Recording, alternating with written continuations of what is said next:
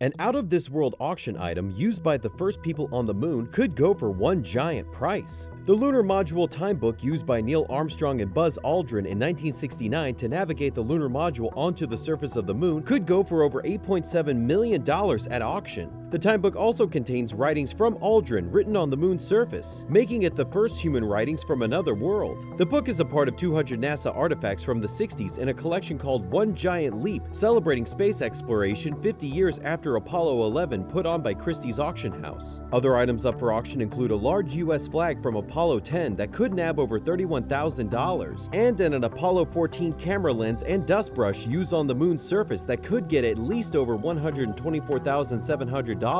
Head of Books and Manuscripts Christina Geiger at Christie's said to SWNS, "These objects stand as unique witnesses to the early years of space exploration and to one of the most glorious adventures in human history. And I bet all of these items will be going for some astronomical money."